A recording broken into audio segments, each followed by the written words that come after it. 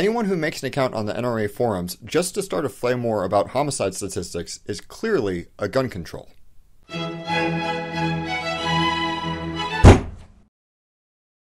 So this week, I'm going to the New York Comic-Con. Thankfully, I don't have to worry about the Westboro Baptist Church showing up and protesting for some inexplicable reason, because that's more of a San Diego thing. But going to Comic-Con does have me thinking a little bit about trolling in general and how it relates to geeks.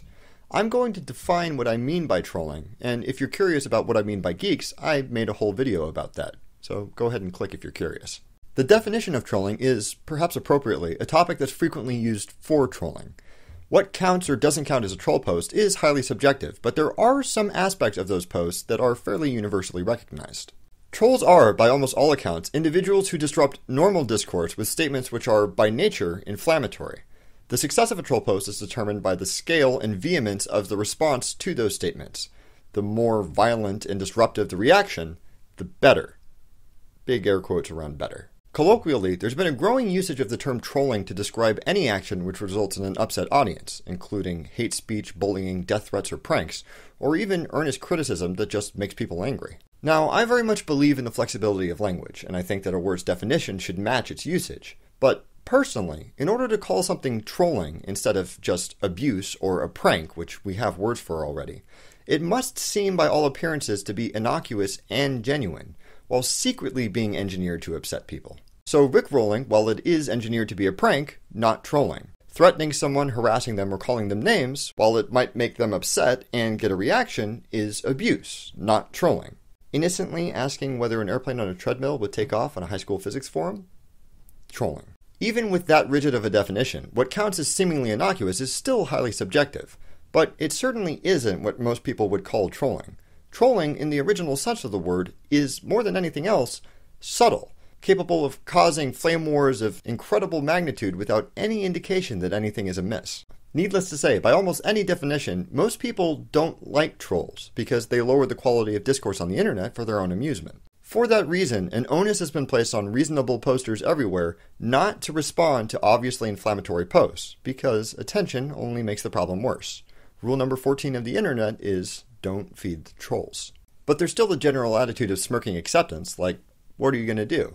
There are even some who will go so far as to defend trolling as a form of poetic justice, saying that it's not just a pastime for bored sadists, but a just punishment for weakness of character. After all, the highest priority troll targets are those who absolutely need everyone else to share their point of view. People who are so enraged by any disagreement that they get to the point of unwarranted verbal abuse. However, trolling doesn't stop those people from being annoying, and it certainly doesn't teach them tolerance. If anything, it's making them worse. An impressive number of psychological studies on anger and catharsis, links in the description, all indicate that the more time that somebody spends in angry states of mind, whether they're punching a pillow or typing furiously at a troll on the internet, the more prone they are to anger and acts of aggression, like verbal abuse. It's true that expressing anger and other intense emotions in constructive ways has a definite psychological benefit, but the more that someone is inspired to rant angrily on the internet, the more likely it is that they'll become an even bigger jerk, online and in real life. That would suggest that trolling isn't just ruining a forum for a little while, it's actually training people to be irate, easily offended curmudgeons. It's making the world a less tolerant place than it already is. So that's great. There's something in particular about the nature of trolling that really gets to me. It necessarily targets people who really care a lot about something, like geeks. To get the sort of flame war that trolls are looking for, they need to find a topic that is something that people disagree about, sure, but also something that people care deeply about, so that if they succeed, the troll can just chuckle to themselves about how everybody's getting worked up about something that doesn't really matter. But here's the thing. That topic is clearly important to the trolled, and that might be something to be admired, or even protected. In an era of cynicism and hipsters, there's definitely a current of opinion that whatever that thing you're into is, you probably shouldn't be so into it. As we've discussed, meaning doesn't really exist outside of people's heads. A person who doesn't really care about anything doesn't have to make any assertions or build anything. They can happily sit on the sidelines and make fun of the people who are actually playing the game. And it is just a game. It's absurdly easy to say that somebody is stupid for caring about something that you don't. It takes almost zero mental energy to say that their favorite anime is poorly written, or that their favorite team sucks, or that their heroes are flawed, and in so doing, make them really upset.